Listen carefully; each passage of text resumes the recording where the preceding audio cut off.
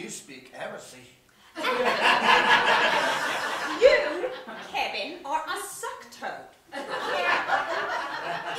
would be right if you weren't swallowing hook, line and sinker anything anyone ever said to you, your parents, your first wife, Sir John Gilgoyle. I'm just saying for once, goddamn, use your brains and ask yourself, what if there is no light? Or, and I'm just spitballing here.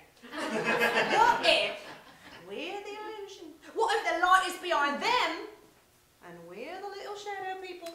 Ah, so you contend that you are the shadow people. You too, baby. We're not the only ones up here.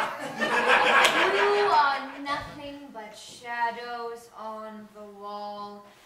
That is why you have come here. You stumble blindly through your lives, searching for answers, embracing your false self.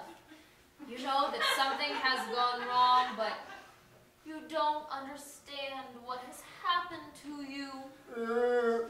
I think it was my stroke.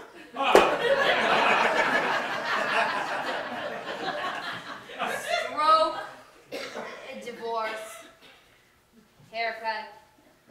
We blame these things, but we sought them out to punish ourselves for not being present.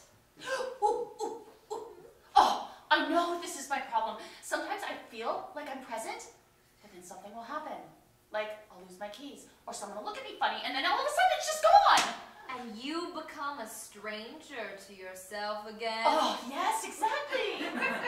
And that is because you are not truly present. You catch sight of reality in bits and spurts, but you cannot sustain it because you remain a shadow on the wall. Something's wrong. Something has happened.